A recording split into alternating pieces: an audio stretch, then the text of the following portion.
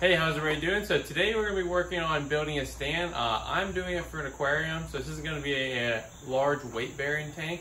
It's going to be for reptiles. Probably could do it for water if it's a little bit smaller size tank. But I'm building this off of a 75-gallon aquarium. We're going to use it for reptiles. But this is a table you can use for anything. This is a pet and fish-based channel, but this can be used for anything. If you're anything like me and you can't bite the bullet of spending $300, $500, $600 on just a standard table to hold your aquarium or to put something against the wall, I will be basing off of this picture I'll show real quick. So let's go ahead and jump into it. I'm going to show you all my cuts I'm making and then just kind of the quick process of how I'm putting this together. I haven't seen any tables like this on any videos. I'm sure there's tons of things out there. There's 100 different ways you could build a table. But let's go ahead. I'll show you the cuts I have, the measurements, and then jump into the final product and make this video pretty quick today. So I've already started making some of my cuts. I want to show you guys what's going on. So you'll need a saw. You'll need some clamps for later on. This is really nice. This plastic wood that's going to hide all your flaws and things like that. You can use wood glue. I'm not positive if I'm going to use it or not. And then I'm using number 8 2.5-inch screws. I'm just using drywall screws because I think it bites better to the wood and it doesn't split as easily. When you use the deck screws, they're stronger, but sometimes they kind of strip towards the end. But here's how the frame's going to be on the top. So we're going to be putting the tank down tall ways, and then all the support. So we made our 2 cuts. The tank's a 48 by 18. We're going to go 48.5 inches by 18.5 inches. And this middle cut is 11 3/4. So that 11 3/4 inch plus the wood, and the wood is 2x4s, but 3.5 inch by 1.5 inch. It's not actually 2 by 4 inches. So we made 2 cuts at 48.5, 2 cuts at 11 3/4, and then 8 cuts, and you can do this to any height. Another thing nice about making your own custom table or anything, you can make it to the height. So I'm building it to the height of my window sill. So I want to have a 32-inch total height. So I'm going at 30.5 inch. And this top piece of wood, you can do a frame like this and it's going to be screwing down. So the way it's going to work, the support system. So when you're looking at the tank from the front or the back, you're just going to see a flat piece of wood. But all the weight in the corners, if you see how this is going to connect, we're going to kind of make this L shape. All the weight pushing down is going to be wood on wood. So that's why the screws aren't that important. But let's go ahead. I'm going to screw this wood from that side in. And we're probably going to toss like 3 or 4 screws in there. Make our 4 legs, get our top on. And then I'm going to do another piece coming across the side. 2 supports on either side, then 1 across the middle. So I'm going to go ahead and do that and show you what it looks like. All right, so I got 2 of the legs made here. I was going to show you how it's going to look. So the wood's always going to overhang where they connect. So everything's resting on wood. So there's our 1 leg and our 2nd leg. I'll just show you real quick how I'm screwing these together. Always make sure all the wood on either side's flush.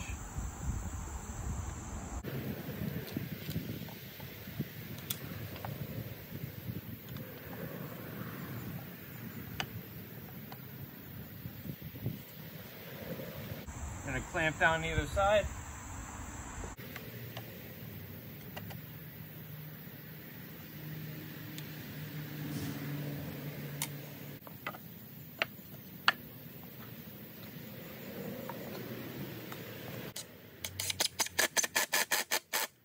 It's okay to sink those in a little bit further because that's what we're going to use our wood paste for, to kind of cover those holes up.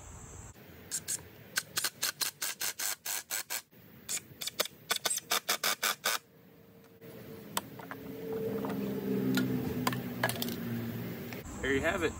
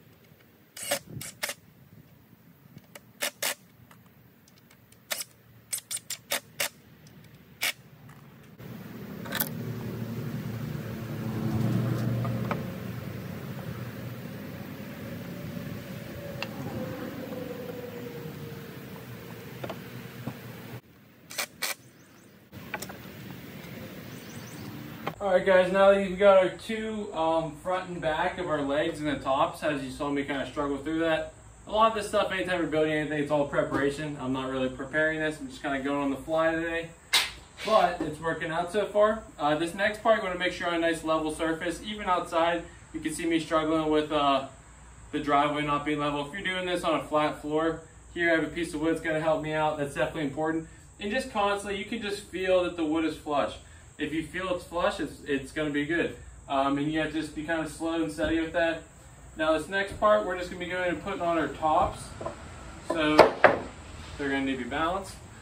So I'm going to throw a screw in each of these. And these are only going to have one contact patch, but most of the weight's in the corners. So I'm not too worried about this. And like I said, it doesn't have to hold a lot of weight. And if you're using a sheet of plywood, probably like a 3/4 inch, make it look a little bit nicer. You could use smaller legs if you're just building a table. This will be a little overkill, and then we're going to come back, maybe throw another support under here. Now I'm looking at it, and then I am going to be putting a support here, and we'll be running a piece of wood across the center. I may do one. If I want to do 10 gallons under here, which I might, I'll do two 2x4s coming through the center there. That way I could have it rest on that, and these screws can hold like 100 pounds.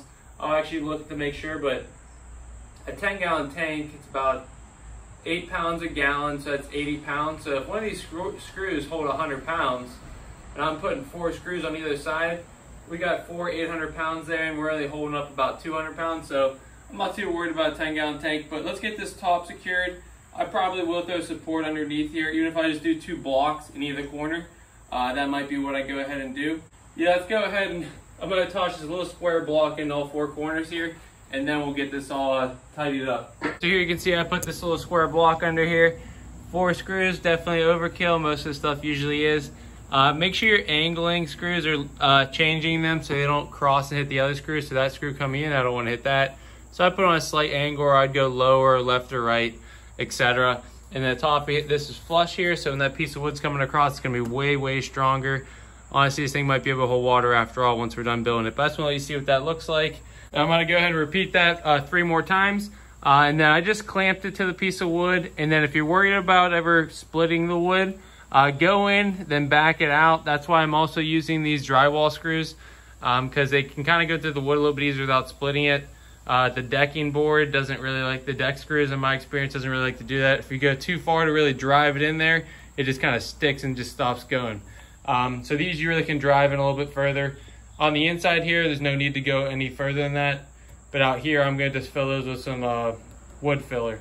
But I'm going to go ahead and fill those rest of those corners in, then we'll put the tops on. Got those all put in there. The last ones, you can see I only put 3. So I did 2 on the left, up and down. I kind of did like a triangle. Now that I'm looking at it, I probably could have went just 2 on the bottom, because I'm going to be screwing downward on these pieces of wood.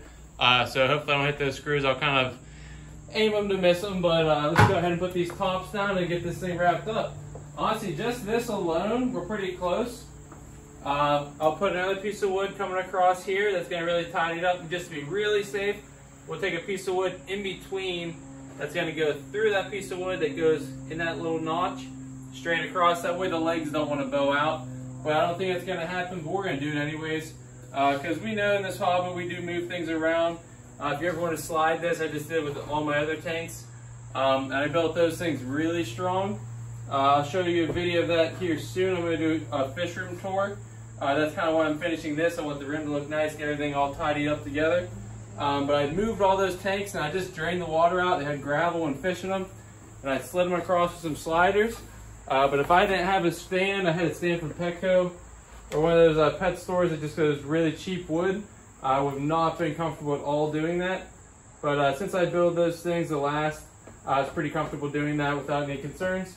But let's go ahead. I'm going to screw this down. No real need in seeing that. We'll jump to the next steps. And I'll probably just show you the final product next, because this video is going to get long. But like I was saying, we're going to screw this all together now.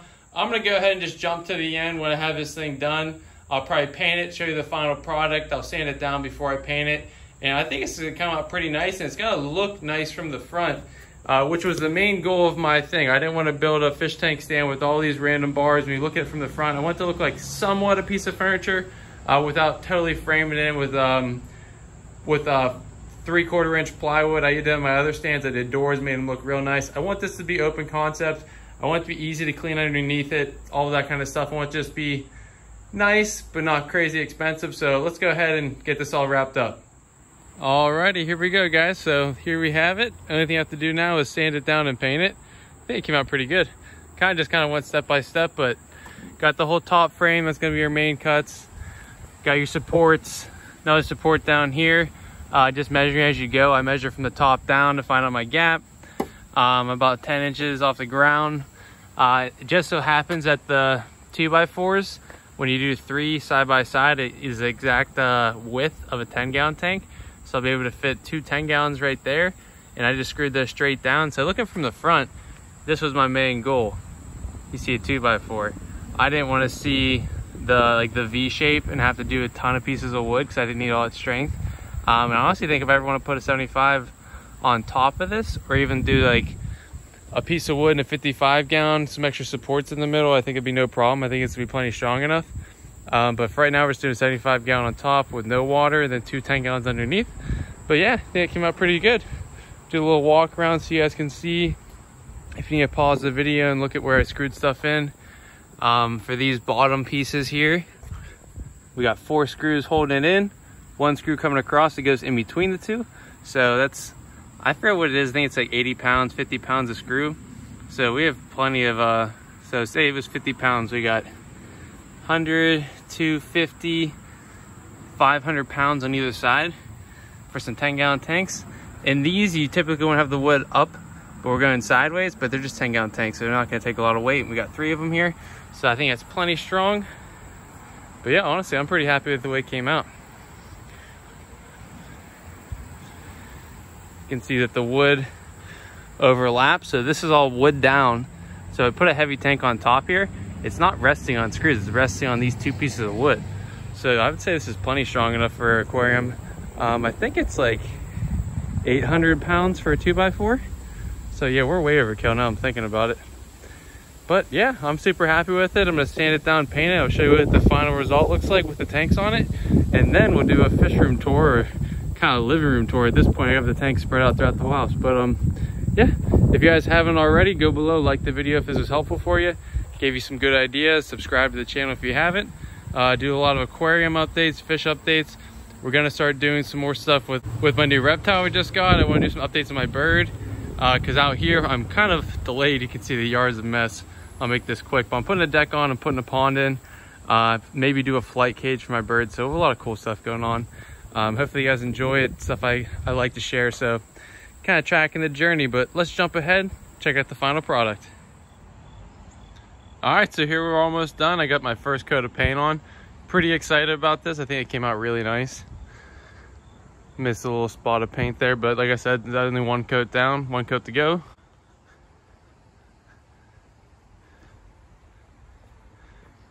But yeah, guys, I'm pretty happy with this. And like all these little touch-ups, can't say it enough, this plastic wood, this is gonna be the one thing that you use when it's like family or friends check out your stuff. You're like, oh, okay, cool, yeah, you built something, can it hold the weight? Wow, you built that? That looks really nice. So definitely use that. I'm gonna put all the products in the description below, whether you just go to Home Depot and pick it up, or if you want to order stuff online, just kind of get your shopping cart all ready. But yeah, I'm really happy about this. I'm gonna get another coat of paint on this, get it set up, and then we can go take a look at the final product. All right, guys, here you have it. So I think this came out really nice. I'm pretty excited about it. So got it all painted. I did a second coat on it. Try to get a little closer so you guys can see the detail on it a little bit. It's just 2x4s. I mean, it doesn't look perfect up top, but I'm gonna put the tank there anyways, it doesn't matter. Down here, I did 3 2x4s, and I just put them together, did a little wood filler in between. If you get close to me, it's not perfect wood, but I think it looks really good. Like from across the room, looks really nice, and most importantly, it's gonna be very sturdy. So if you get a head-on view, you don't see any of the little side studs. I think it's pretty nice. That way you actually have your support system. You have a little bit of tabletop. And honestly, you could do just a piece of plywood on top of this, like a 3/4 inch. And this is a nice little table. That centerpiece, you could do 1 2x4 instead of doing 3. I'm gonna put 2 10-gallon tanks down there. And then this is the 75 gallons going on top. So I'm pretty excited to get this all set up. I'm working on a couple little projects, but yeah, guys, so if you want to build a stand or a table, this is kind of a little how-to video and just a little bit update to the channel. It wasn't really that hard to build. I have some practice doing this stuff, but I don't have any like special skills in doing these kinds of things. I've just kind of trial and error, been doing it for years just because sometimes you can't get what you want at the store, or you don't have the money to do it, so you just have to kind of do it yourself. So if I can do it, you guys can do it. Hopefully you guys are a little inspired to build something or set up a new little project. That's kind of my goal. I love sharing the channel. I want to inspire other people to build things, set up tanks, do what you enjoy doing, something you're passionate about. Don't hesitate, just go ahead and do it. Whether it's big or small, it doesn't really matter. But this is going to be my next new pet, and that's kind of on the goal of, I've always wanted to have one of these guys. It's been like, hey, one day I'll have one of these. So that's what it's all about, sharing the journey, kind of taking that leap and just going after it. So thanks for watching, guys. Like the video below if you haven't already. Comment. I'm going to do a whole fish room tour here coming up shortly. But stay tuned. Thanks for watching, guys. Appreciate you very much. Bye.